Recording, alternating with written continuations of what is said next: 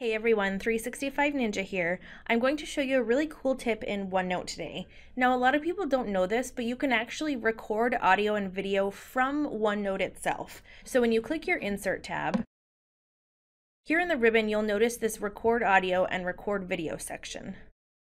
Now, when I click Record Audio, my recording is going to immediately start. So if you notice the timer here counting up, we're on 6 seconds, 7 seconds. My audio that I'm speaking into my microphone right now is recording.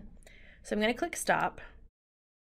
And now this is something that I can actually click and play back. You'll notice that it shows when it was modified. It's a Windows Media audio file. It's named after the name of the page that I have it on. Another thing to notice is that you can set your audio settings with this button here.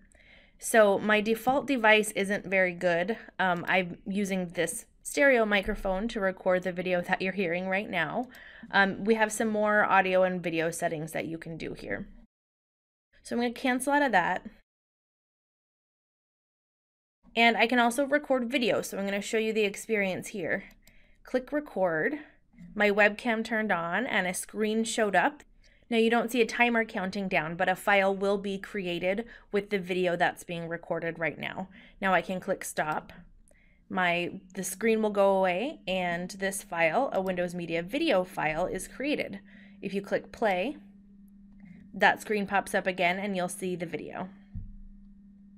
So there's really a lot of possibilities with what you can do here. I know I certainly don't make as much use of it as I could, but whether you're taking meeting notes, creating dynamic notebooks with colleagues, you can record audio and video to just make your note-taking experience that much more rich.